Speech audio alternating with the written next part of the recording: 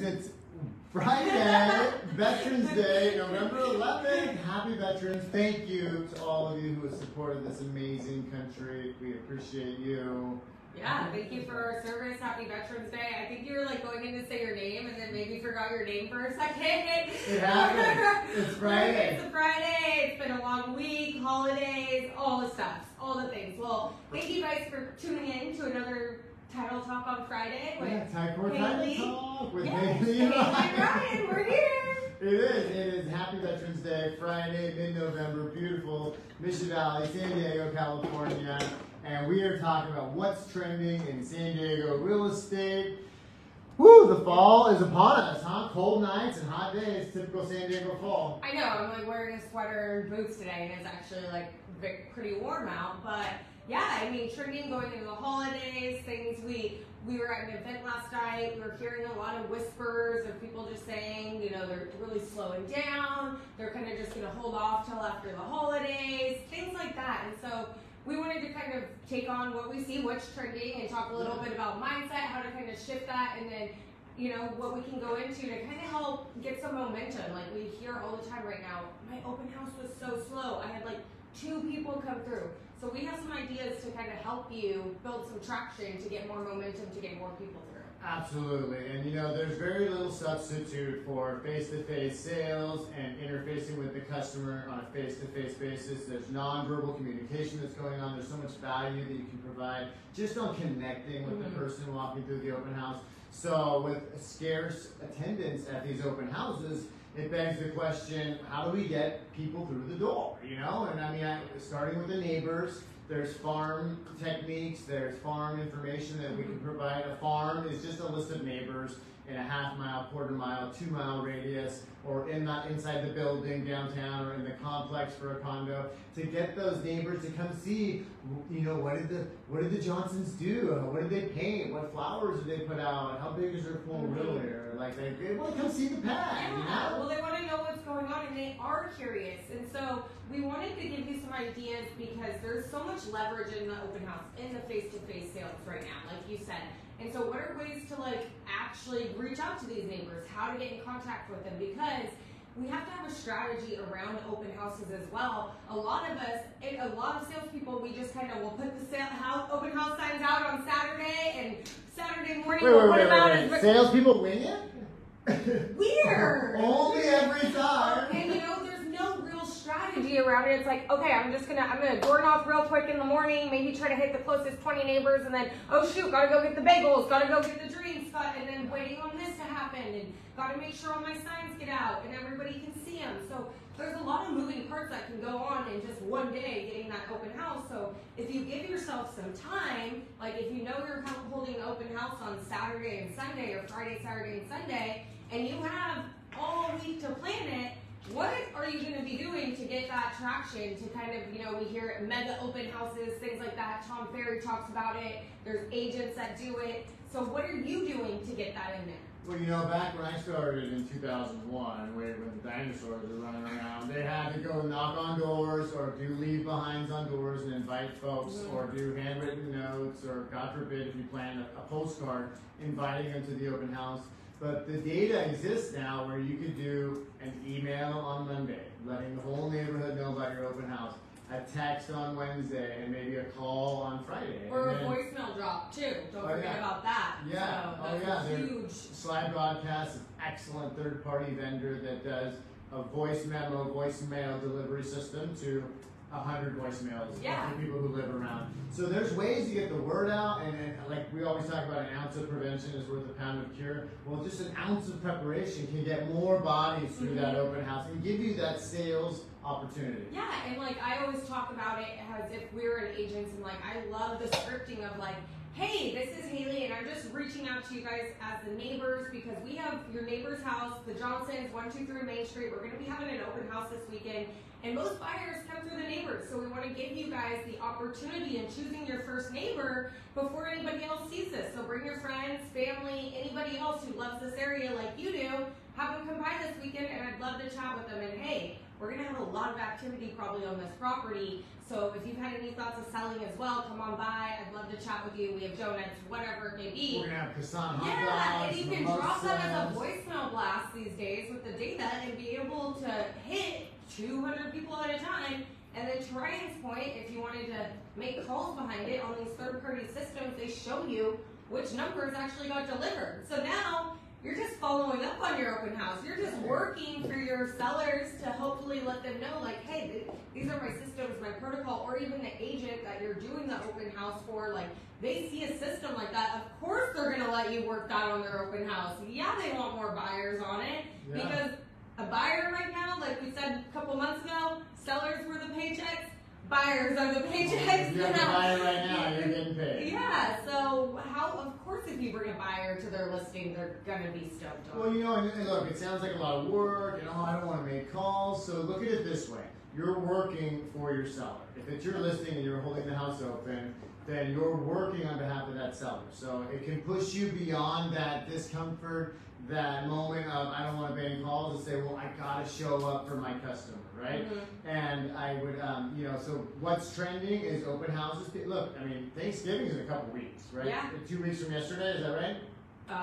Don't remind me. Yes. The math doesn't math. I don't do math. So. The math ain't mathing today. I don't want to think about it, so sure, yeah. Let's say 3 weeks. So we're outside of just under 2 weeks to Thanksgiving, so people are kind of checking out. It's football, it's holidays, and so be the one that just shows up and has some consistent framework to your approach to an open house.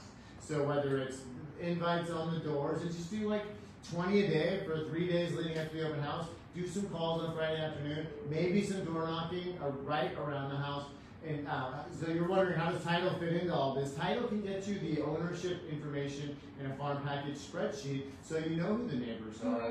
And then, do all the regular other stuff, like announce it on your social media channels, right? And your buyer pipeline, or those loan officers that follow you on Facebook, might say, oh my gosh, Susie Q's holding an open house. I'm going to bring my 3 borrowers that fit that area and price point to go see the open house. And then maybe call your loan officers and invite them to bring their borrowers. Well, and to get real ninja with it too, you can do a boosted ad about your open house on Facebook. One of the agents here at Big Block did it, and he got responses, people commenting like, oh my gosh, we'll be there, like, and they were neighbors, not people, and this was out in his property in Oklahoma, like, so this works everywhere, like, it is something that you can do to really target an area. You can still run boosted ads and throw $5 at it for that week to build up the momentum to get at least that amount of eyeballs, so you can show your sellers, agents that you're holding the open houses for, that kind of stuff, that okay, I'm working, I boosted this ad and I got over 3,000 views on eyeballs in this area on it. I mean, it doesn't hurt to tell the story, and tell the story on a wide scale basis to get, because look, people have kids sports, people have family obligation, it's Saturday is a whole obligation, so we get it. You're going to tell 100 people and 4 might show up. But tell the story, because you're putting that goodwill out there, you're working, and who knows what karma is going to bring back, or the universe will bring back when you put that messaging out there. It might just bring you a buyer. So that's what's trending on the open house front. We can help you with those strategies laid out in a bullet point system that makes it really easy for you, and how title fits into that. And other tools, like our app has some really cool flyers and graphics that are like done. The Trusted Breakthrough Broker is a great app that you can use for that. So you don't even have to get into Canva and try to create your own flyer.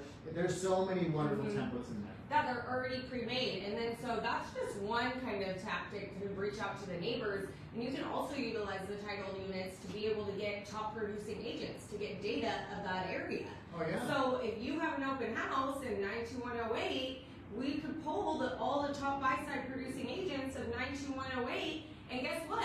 Reach out to those agents. Call them and say, hey, Susie Q, I see you've had 20 buyers in this last year in this area. I'm having an open house this weekend in your same hood, so if you had any buyers or anybody that's looking around, bring them by this weekend. I'd love to talk to you about how we can put a deal together. I mean, what do they say in psychology? The best predictor of future behavior is relevant past behavior, right?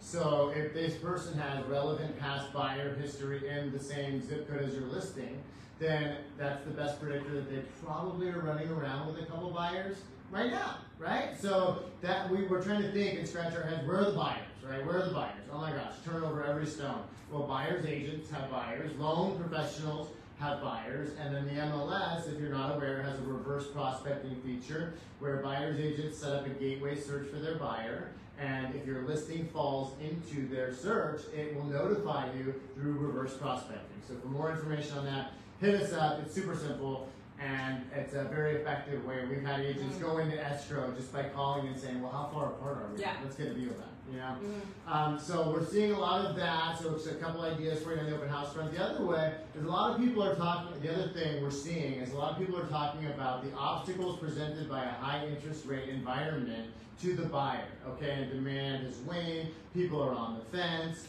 the cost of borrowing is so high.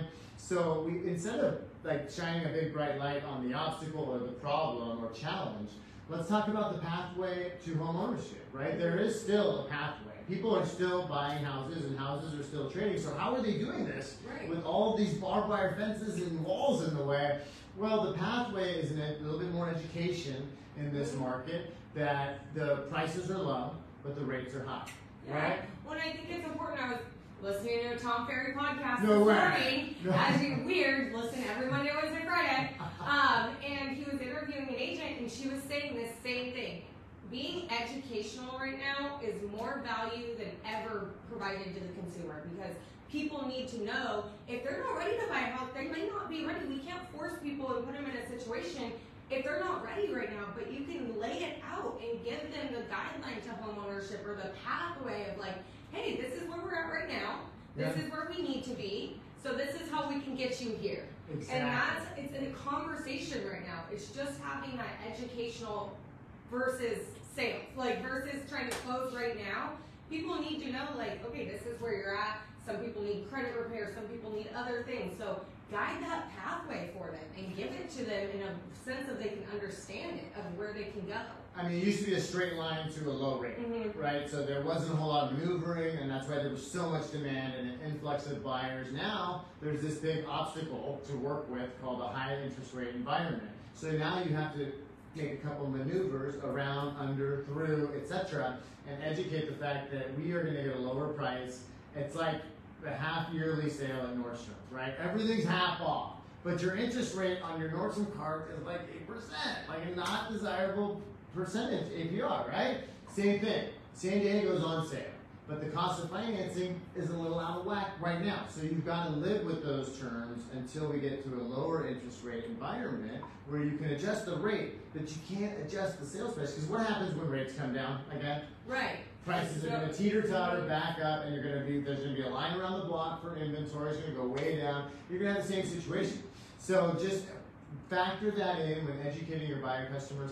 And the other thing is, where you used to have 5 buyers and 2 closed escrows, you might have 25 buyers and 2 closed escrows right now, because the pull-through ratio is going to be a lot slimmer because of this higher interest rate environment. And so cast a wider net, have a bigger pipeline, however you want to understand that. But basically more at bats to get a base hit and a home run right now. Yep, and I think it's really important, especially right now, to stay consistent on that. To make sure you're doing your outreach, because that's the only way you're going to have that pipeline, is to consistently have that outreach.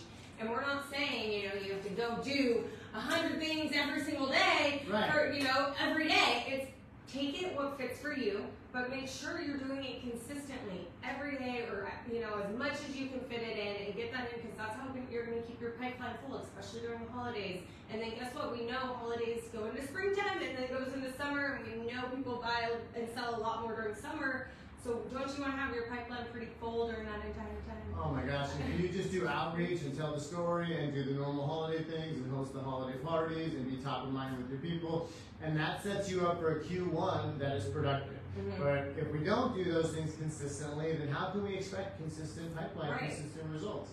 So the ones that are doing that are experiencing traction, they're getting engagement, and it stands to reason, right? If I make just 10 calls a day, or 10 knocks on a door a day, or visit 10 small businesses and talk to them about their real estate needs, or any number of things you can do. But whatever it is that is your choice, your flavor of outreach, do it consistently. Do it like at least Monday through Friday, at some pace, at some cadence that works for you. And you don't go from the couch to the marathon like in a week, right? Make 3 calls to safe past clients a day until it's 5 calls, and then it's 7, and then you mix in some colder people that maybe go to your Instagram and you're like, ooh, I haven't talked to Betty Lou Sue since like before COVID, right? And like, oh, I'm gonna call Betty Lou Sue today. Is that 3 people or is that 1 person? That's in your own mind. I don't know. That's on you. Sorry, synapses aren't firing. It's mid-November, Friday morning. So you get what I'm saying. You get what I'm saying. Whatever it is, and stake your claim to the once you hit your metrics, and I'm going to do 3 of these, 3 of that, and 3 of that.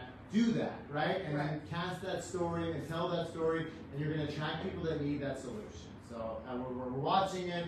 We're watching people have success with it. We continue to do and hit our metrics, and we have a steady flow just because of the steady outreach. Exactly. Mic drop. Boom. So we want to help you guys with those consistent efforts, really help you guys build a strategy around your open houses, utilizing our data.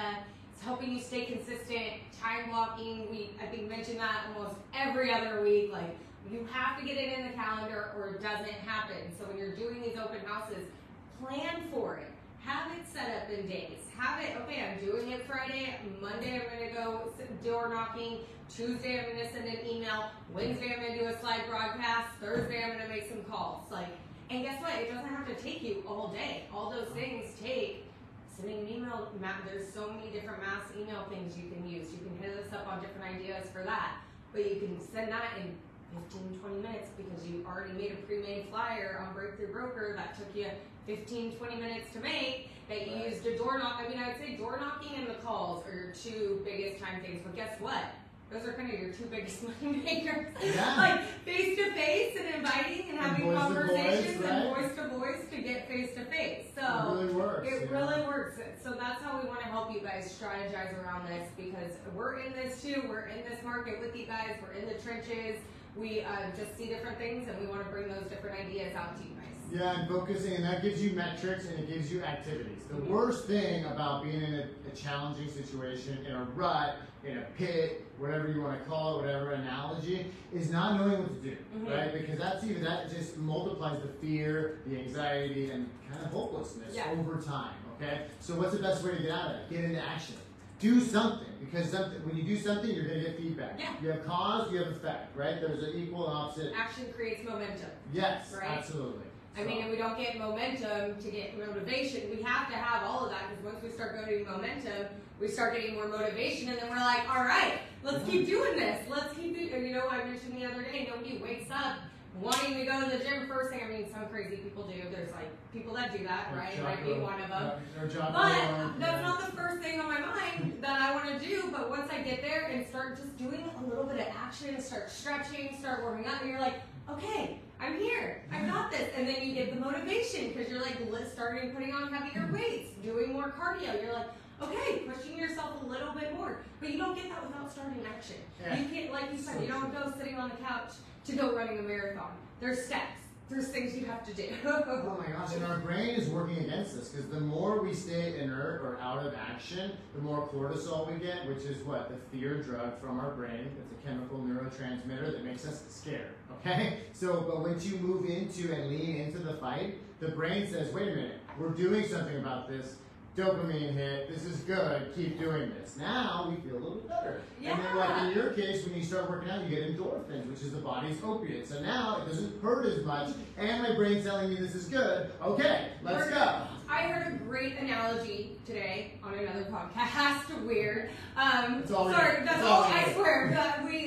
That's something that we're always in the car, we're driving, we're listening to podcasts to bring ideas of things we would do, or mindset things. And one of the mindset things he was talking about was, hey, imagine you're hiking through the redwoods and you see the trail that hundreds of people go through, and it's beautifully carved out. There's no issues. You can walk through it, see all the sights, and it's gorgeous.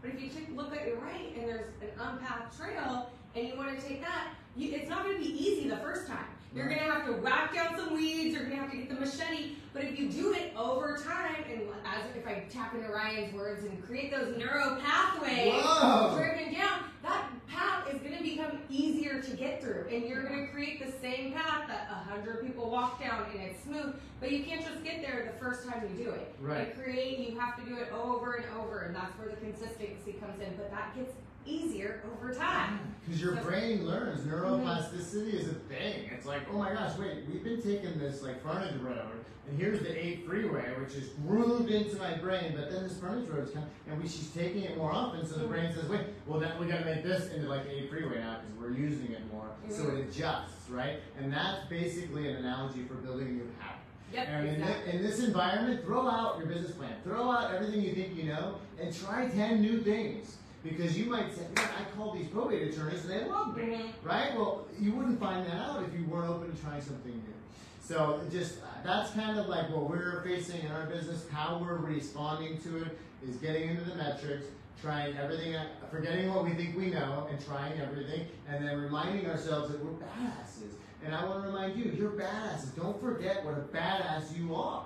And you can move the needle. And we just had, how many conversations in this last 60 days have we had with agents that just forgot and lost their mojo because they weren't doing the things? And we met with Epiphany, and she says, you know what? I just started doing all the things. I called these people, I posted this, and then next thing you know, she had 3 escrows and 4 buyers. And I'm like, well, how did you get from that to that? She's like, Ryan, I started doing all the things. Started doing the things. Started doing the things we talk about. Like, that's exactly it. It's that, it's so simple, it's like profound, it's crazy. So, I mean, do we have any final thoughts, any final words, anything we can help out with? That's what's trending, and let's get out there and do it. We're doing a turkey trot. So there's an Oceanside turkey trot, morning of Thanksgiving. Get out there, those look fun. The Lipsey family will have turkey hats. I am not a turkey trotter on Thanksgiving, and my mom tries to force it. I'm like, no. That's why I'm not going there this year for Thanksgiving. I'm like, you threw me in a turkey trot last year. Bye! You told me without asking, so. But in the 11th month, in the month of gratitude, it's 11/11/22, and if you're a numerology fan, that's like quite significant.